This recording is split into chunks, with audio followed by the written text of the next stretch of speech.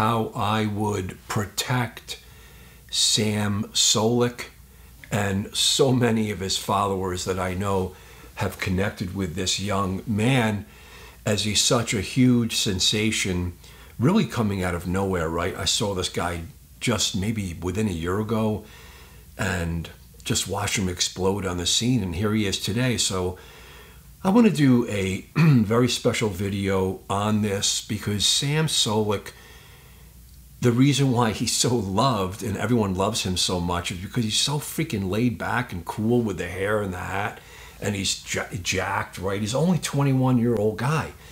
So let's go into this. I want to go into this for you guys, because if I could show exactly as the anabolic doc how I could protect him, there's going to be so many guys that are following him are going to really be like him and look like him and mimic him. And again, there's no criticism here, guys. There's no criticism. So let me go into this.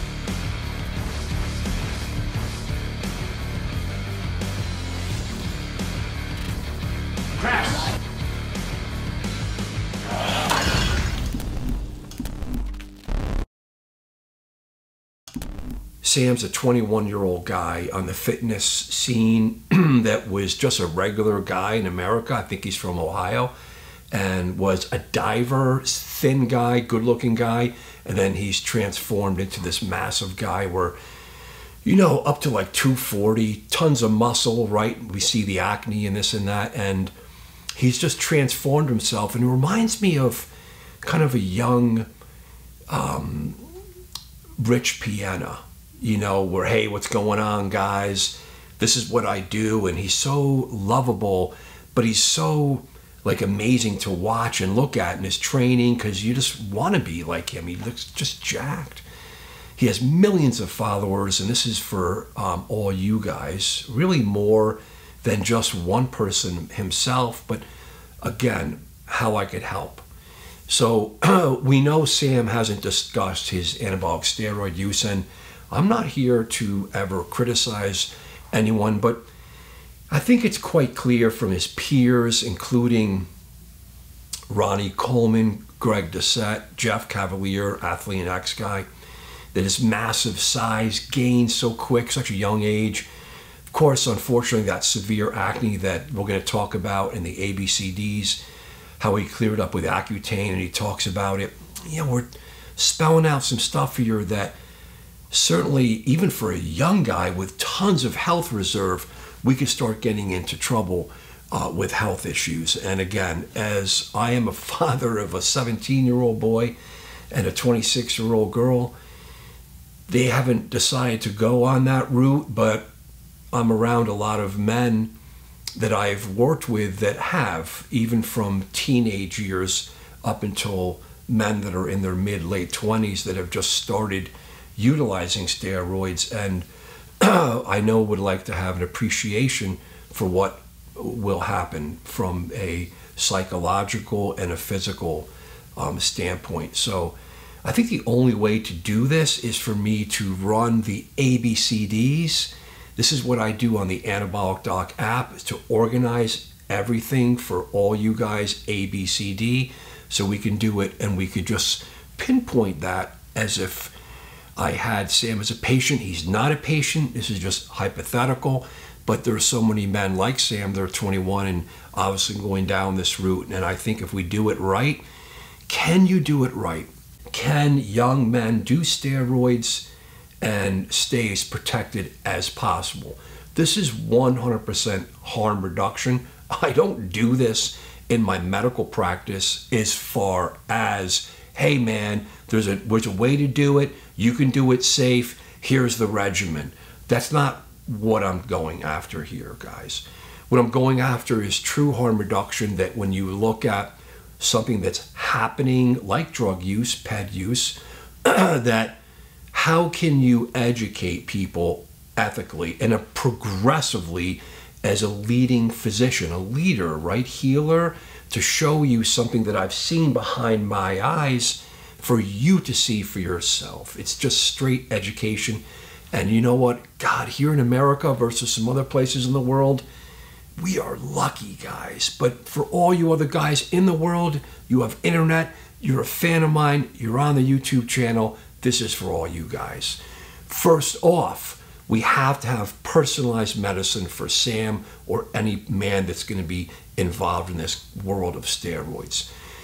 I think if Sam could open up and talk about steroids, it's going to be awesome, because all these guys are going to really get an understanding, perspective from exactly what you're going through, Sam, because you have so much power, right? You have all this social media power.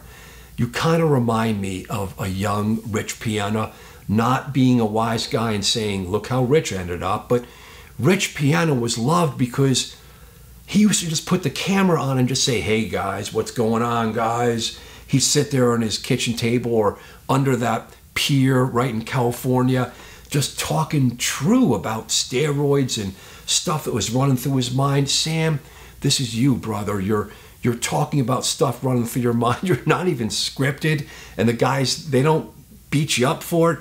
You just have this huge following, man, so you have so much power in the world. I really would hope you would come forth and involve yourself with talking about the PEDs sooner or later, but that's up to you. So we're going to assume you're on some PEDs. You don't feel comfortable about talking about it, so let's start with the first part, which is going to be A. You need personal history and physical exam and some studies done by a qualified healthcare provider. Anabolic Doc app really mimics everything that a man could have, that I actually have done and developed these protocols for about 20 years. Some of the top bodybuilders, strongmen, powerlifters, right down to average guys, even executive guys in their 50s and 60s and 70s. So we start off with A. Hemoglobin A1C is the first piece of the ABCDs, but in this case, because he's 21, although I know he was dirty bulking, probably doesn't have any glycemic index issues with pre-diabetes or diabetes. And guys, we're not going to launch off into insulin use potentially and growth factors and all that stuff having adverse impacts on glycemic index. We're just going to kind of leave it out of this one. So for A, I thought for this young man who's probably on steroids, we know is on some steroids, Sam, we know, it's okay, that you're going to have a shutdown of the hypothalamus pituitary testicular axis. It's going to lead, if it hasn't fully already, to anabolic steroid induced hypogonadism.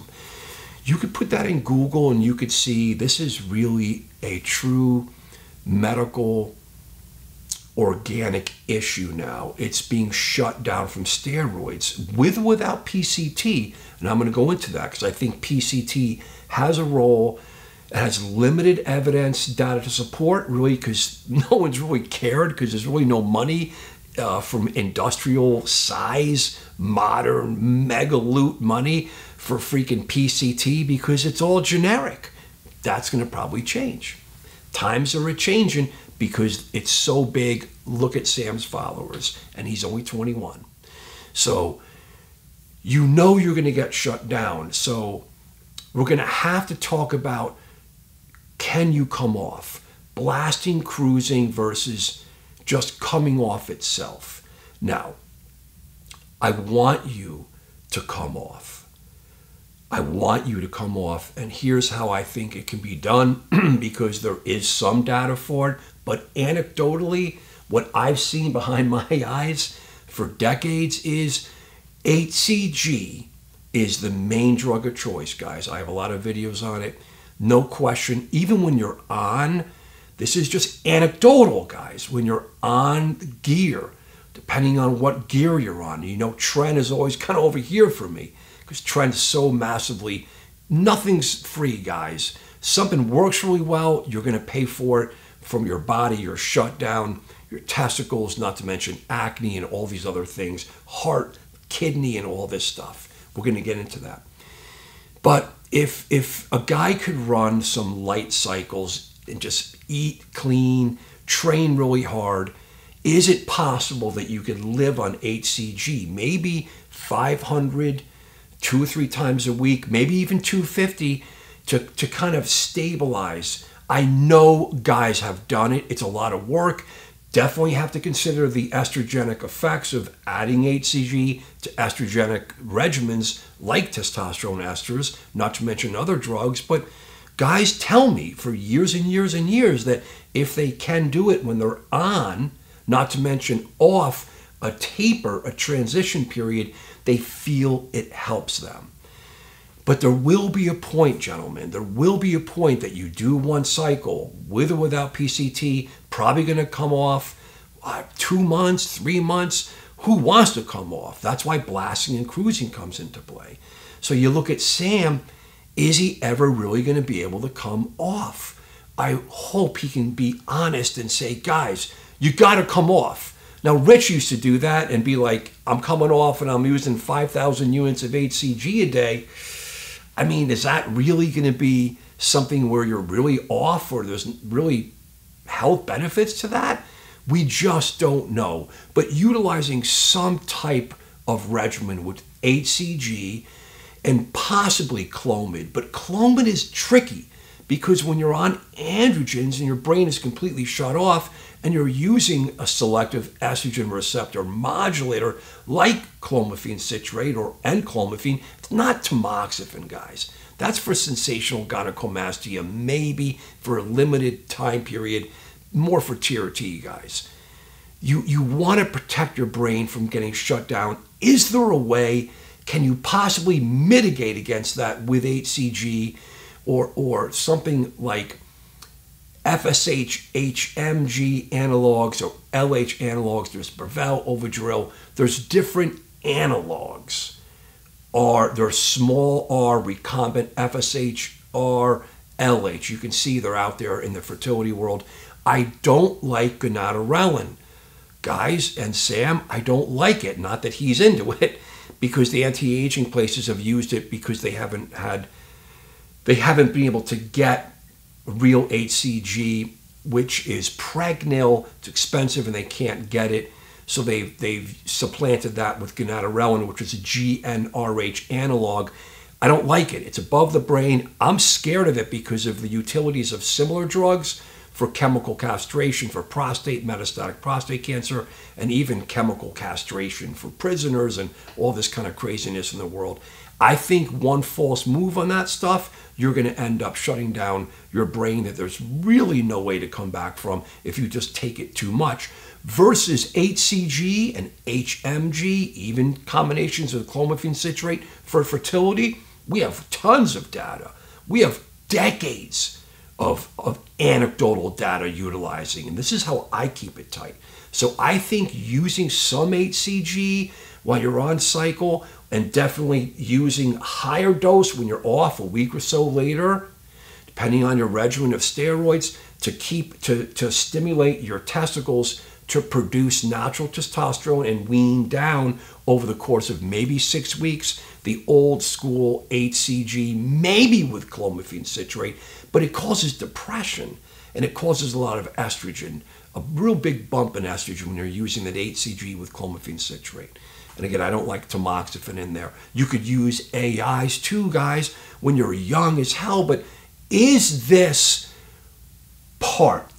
first part with Access Shutdown, is it possible that you could get off with this regimen and preserve your natural doubt? It's not for me now, man. There's going to be a lot of guys that are going to follow Sam and they're going to follow him en suit and they're going to basically do as he is and as he does. They're going to use androgens, guys. Let's not be prima donnas about this.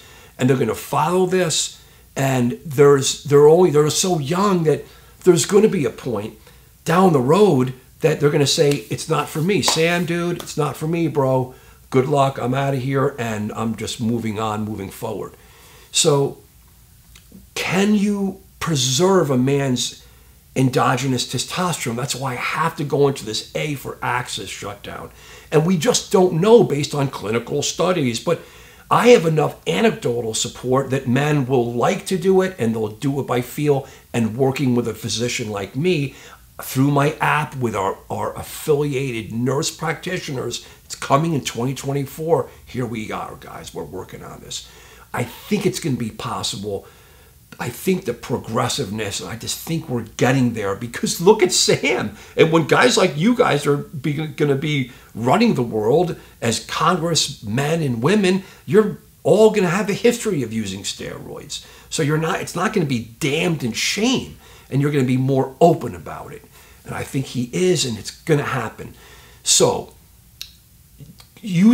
coming off, Sam, you got to have time to come off, and you got to show guys it's cool and it's acceptable. Hey guys, you can come off. You got to come off with or without the PCT.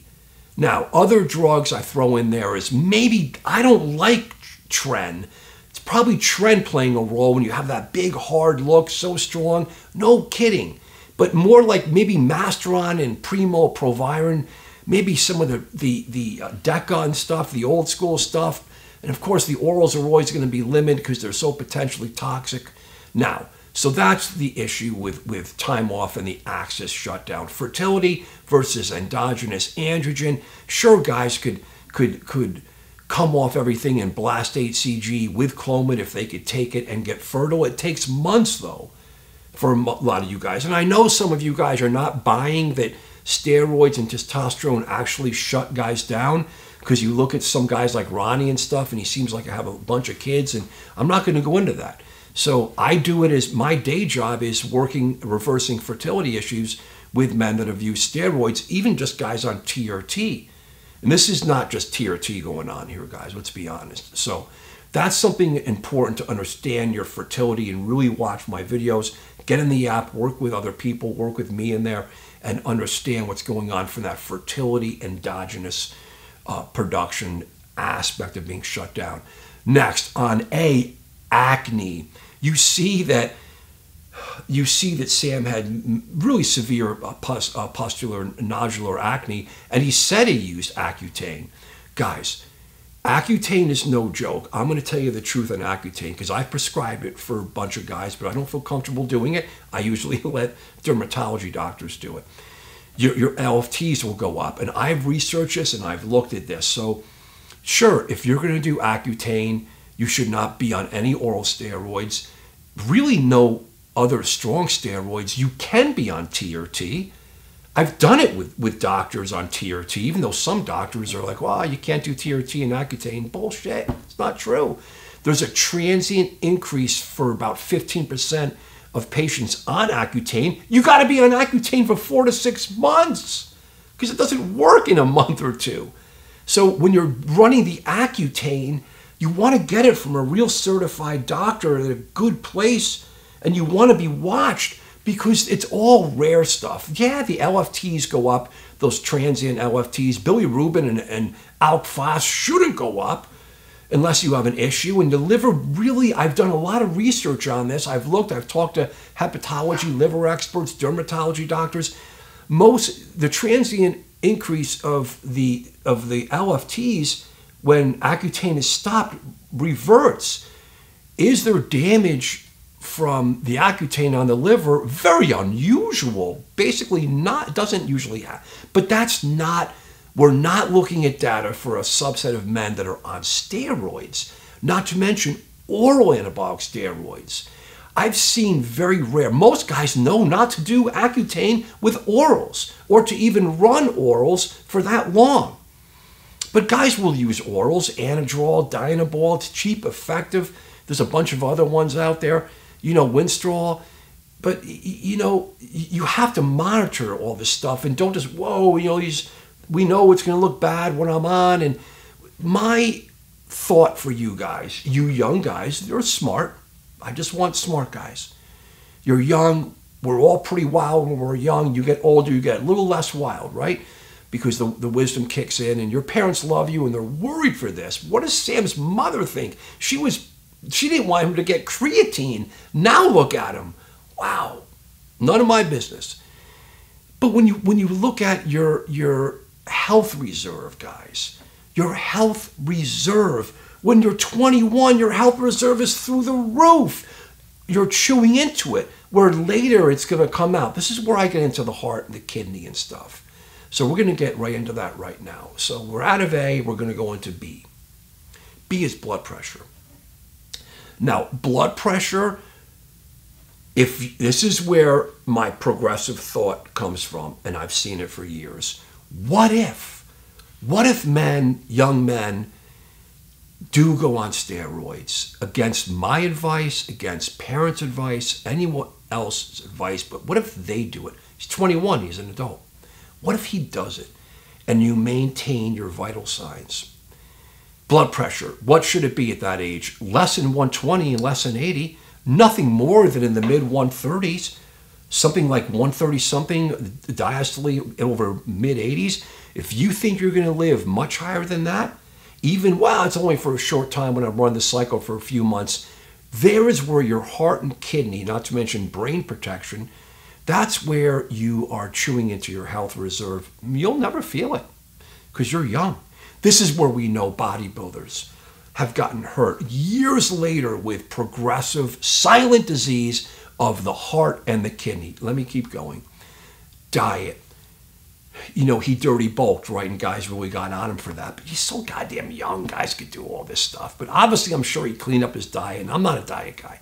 But diet's going to be key. Real bodybuilders, the pro guys, I know they criticize him for that. Like, what are you doing, dude? Greg just said, what are you doing? Like, we know guys your age are going to use some steroids, but what are you doing? I mean, Greg lost it, right? The dirty bulking and the garbage and all the food. Come on. So high-intensity interval training, right? Stay lean and mean. Protect your organs. Sodium, I'm going to say it for a million times. Sodium for the heart, for the heart itself, for the kidney. You just have to understand that. Carbs, obviously, clean carbs. You need carbs. Protein, I'll give you some numbers. Less than 2 grams per kilogram body weight is what I've talked to nephrology doctors. I think probably young guys could go up to that. If they're anabolic, they're going to need it probably. But anything over that, it's not working for you. That has been proven. And you're just going to have damage where you're deaminating in your kidneys, not to mention the heart and the hypertension. It's just damaging your health reserve silently. You're never going to know this. And next, no, I don't want to see NSAIDs. Motrin, Aleve, you're in pain, your shoulder hurts. I guess you could use a little bit of it, maybe once or twice a week, but I've seen this perfect storm where guys, bodybuilders for years, on the gas, on steroids, forget the genetics. Some of these guys have obviously had bad issues with genetics, and that's another huge moon and that lines up. They were just eating a lot. They were massive. They were just taking non-steroidal anti-inflammatory drugs, not even like chiclets, but they were just eating them and just living on them, and they were hypertensive with way too much protein. If you guys could listen to it, I just said, that's the crux right there. Now, protective regimens, this is the real modern harm reduction. ARB, telmisartan, that's an angiotensin receptor blocker, ACE inhibitors too. Nebivolol, maybe hydrochlorothiazide. You have to understand the mechanism of action of the hypertension from the diet, from your genes, from the steroids, directly on the kidney, on the vasoconstriction, and then the edema. That's where these regimen and these medicines, this is why I have it all in the app for you guys, you really could nail down and protect your vital signs. Now, imagine this study, you have a control group with someone that is on some PEDs and you're controlling vital signs perfectly with diet, exercise, which so is the other group. Then you give the protective drugs, these my ABCDs, if you will, and versus control arm. And then what happens years later? You'd have to run it for years because there's so much health reserve, you're not going to see anything in the beginning. I guess you could look at it as far as microscopic damage and cardiac, myocardial remodeling damage and LVH and enlargement of the heart. You'll see that, right? You could see that within a year or so, sometimes even less, but mostly you don't see it because no one's looking at it. Now, next is close monitoring for renal protection. So not just doing your damn labs, guys, and look at my labs and having some guru look at it. Have a real nurse practitioner or a great doctor that we're working with look at it, and really with experience. This is a whole clinical subset now of internal medicine, testosteronology, and understanding men on steroids, because you have to look at the internal medicine on steroids. So a comprehensive metabolic panel, really understanding what is your creatinine to your BUN ratios, with the protein, without the protein, with the muscle, hypertension, cystatin C. You can get all this on the Anabolic Doc app. Urinalysis, if you have trace protein or 1+ protein, you're heading into danger zone of kidney disease early, where it's silent. I'm telling you, FSGS. You have to get also, that's the urinalysis. Possibly, can we use, this is the real theoretical stuff, sodium glucose cotransporter 2s like dapagliflozin. Can you look at this, Farxiga?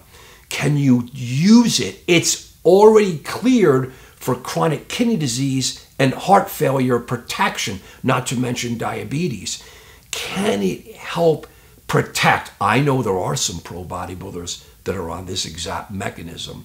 No names mentioned, because of the potential for protecting the kidneys as they're on steroids, even though it's not been shown in any studies, not even case studies. This is going to be the future right here.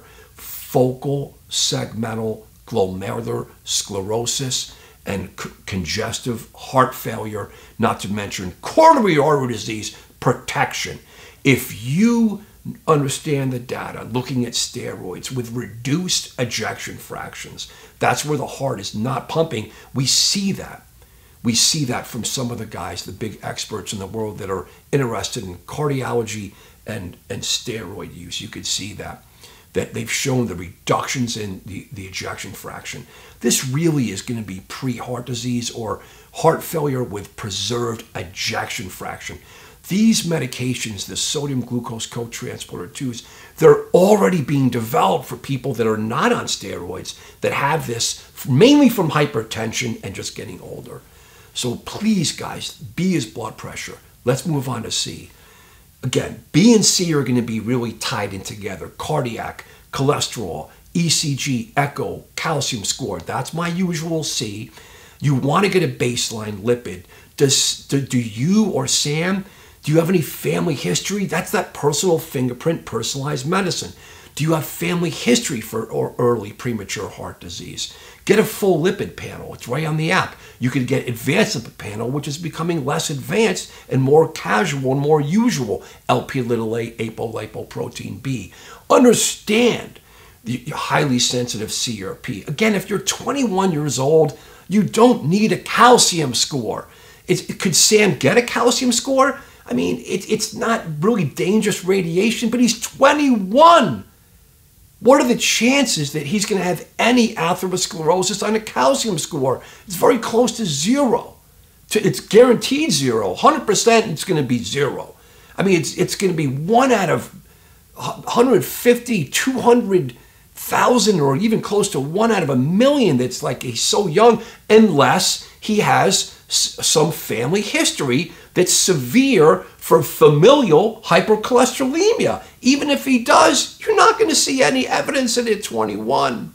But what I think he could get, thinking about the blood pressure, I think he could get an echocardiogram. I'd love to see an echo to really understand the diastolic dysfunction, looking at the valves, really understanding the motion of the heart and measuring the thickness of the heart and saying that's your baseline. Because when you grow this guy right here with the steroids, your muscle to the cardiac, skeletal muscle, they have cardiac muscle.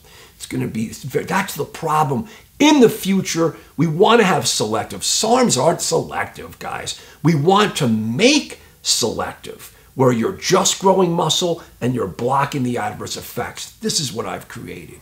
Now, next, when we look at the cardiac, the echocardiography, can you get a baseline ECG? You can, but you're so young, you're not going to have any issues on that.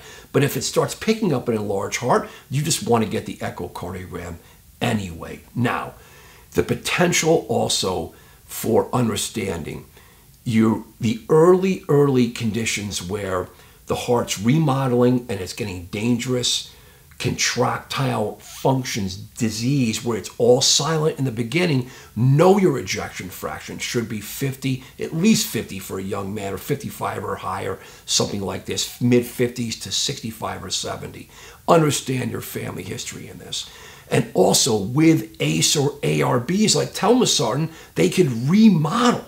They could remodel that potential damage from steroids. We know that. There's no studies on it yet, but it's something that we need to do. And I know that I've run it myself and I've protected myself, and so many patients, so many case studies, hundreds of them now I have this data, that it's helped and it's just protected and provided that vector force mitigation, if you will, that adverse protective forces when you're on some steroids. But if you're on tons of steroids, can you take tons of other drugs to protect? The answer is no. It's probably going to be somewhere in the mild to moderate range.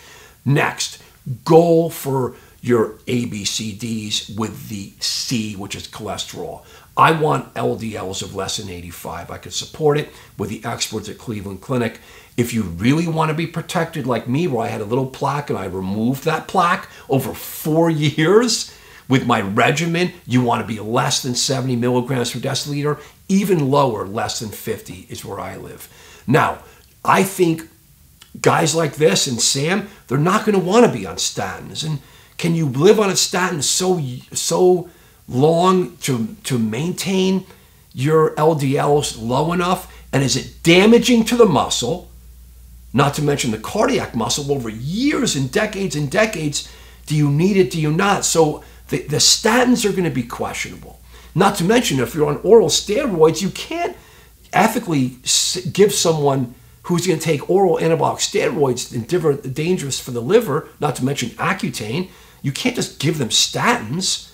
You can just, to a limited degree, if you're on other injectable steroids, and you could definitely do it on testosterone. It's not hepatotoxic.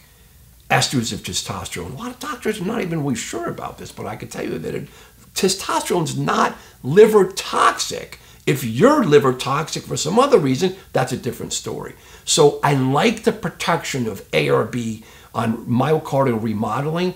I like also the new medications. Bempedoic acid, guys, is going to be great for someone who can't, forget steroids for a minute, can't even tolerate statins, but you need lipid lowering with outcome data, bempedoic acid.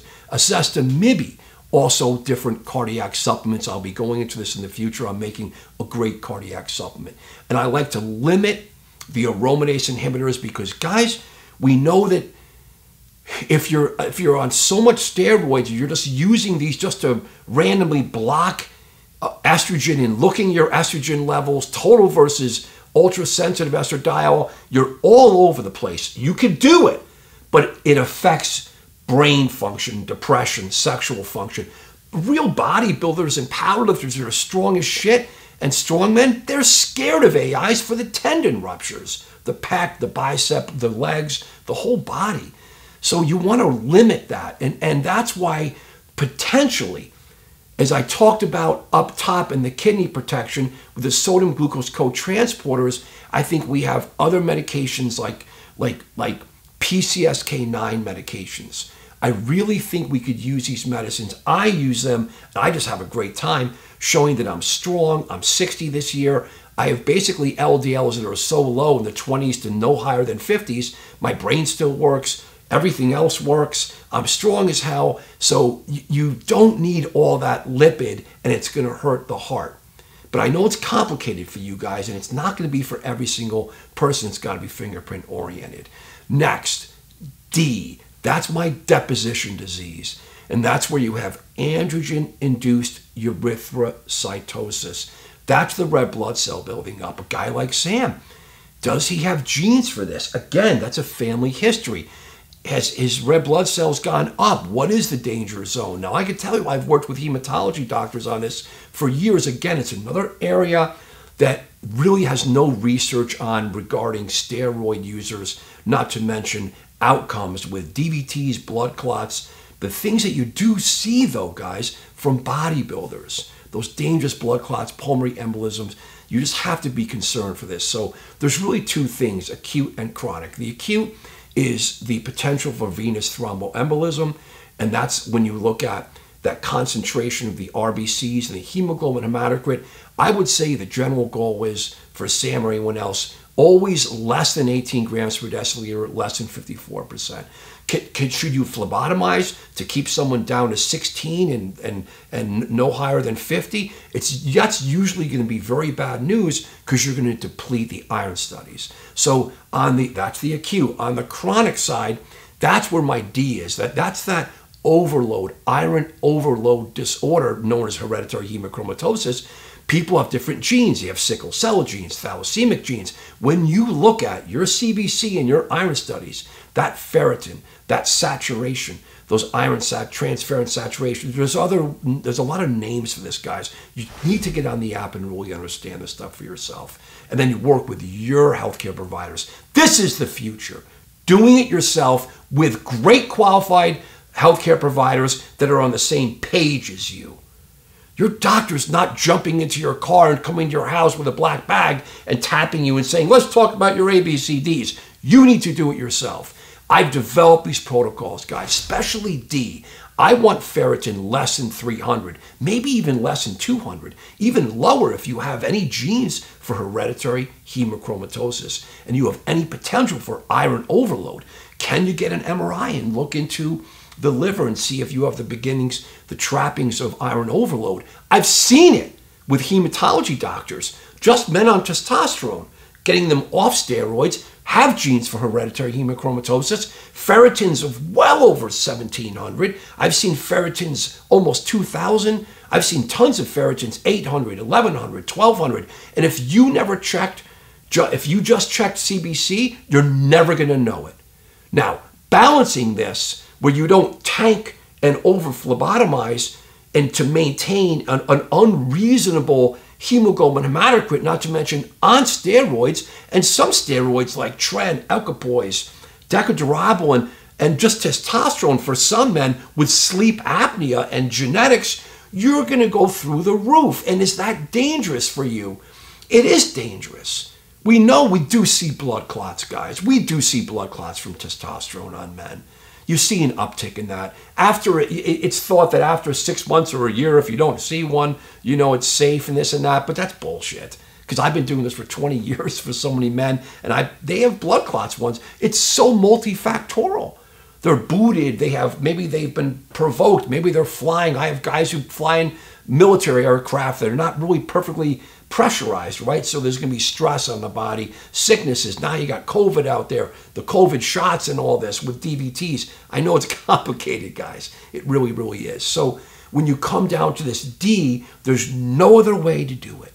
You have to look at your CBC and your iron studies, and you have to maintain balance. And that's why the app is really here. And the last part, guys, is going to be S, the ABCDs for Sam and your followers. Screening, skin, see the acne, and also skin cancer. But he's so young. You could definitely start screening for skin cancer at 20s, especially if you're a light-skinned person, even not if you're a light-skinned person, and you have sun exposure, just to be safe. Serotonin is S. That's depression. Not to mention coming off all these different drugs. And when I was reading on Accutane, I saw data saying that Accutane can cause depression. And I went, yeah, I remember seeing that. Not in any of my patients, but there's so much overlap and there's so much polypharmacy. There's so many things involved here. So screening for skin cancer, depression, understanding appropriate family history screening for colorectal cancer, prostate cancer, and things just like I talked about with the heart and the kidney, the renal screening and the heart screening. There's so much you can do that people are not doing. Age appropriate though, guys. And then I have my sleep apnea. Because if you're not sleeping great, that just worsens everything. And then we know depression scores, quality of life scores are just going to be worse depending on sleep. And we know steroids are going to worsen all this stuff. Potentially, guys. Why do men do steroids? Because they love it. I loved it. I'm on testosterone and I love it. You just want to be charged. I want to charge up with you guys, and I want to give this guy, Sam Sulek, a pat in the back to say, you know, you're very successful, sir, very bright. I think he's studying mechanical engineering. I hope he does it. I hope he doesn't get off the bus of mechanical engineering because he's just going to think he's going to be super wealthy and this train's going to go on forever. I'll bet you someone around him is going to say, you know what? Why don't you hedge the bet a little bit and make sure you finish up school? And he is a smart guy, very smart guy, and he wants to grow intellectually. He says it. I watched some of his videos. All right, guys. I hope you guys really like this. And again, this is not against Sam to criticize. This is an opportunity for me to give great information for a subset of young men that are definitely going to go on steroids and regret it and get hurt. This is a time of progression, and I really hope you guys appreciate it. Let's get the comments, guys. Thank you so much. This is what you get with the Anabolic Doc app. Number 1, a digital history and physical exam. Number 2, weekly Zoom meetings with me. Number 3, discounted commercial labs. Number 4, weekly member-only uncensored videos. Number 5, Anabolic Doc's mailbag. You can't come to the meetings or you don't want to come to the meetings, you ask a question, I'm going to respond to your question by making a video, put it back up on the app, and you get to see your own question. Lastly, diagnostic and management library that is easily searchable by keywords.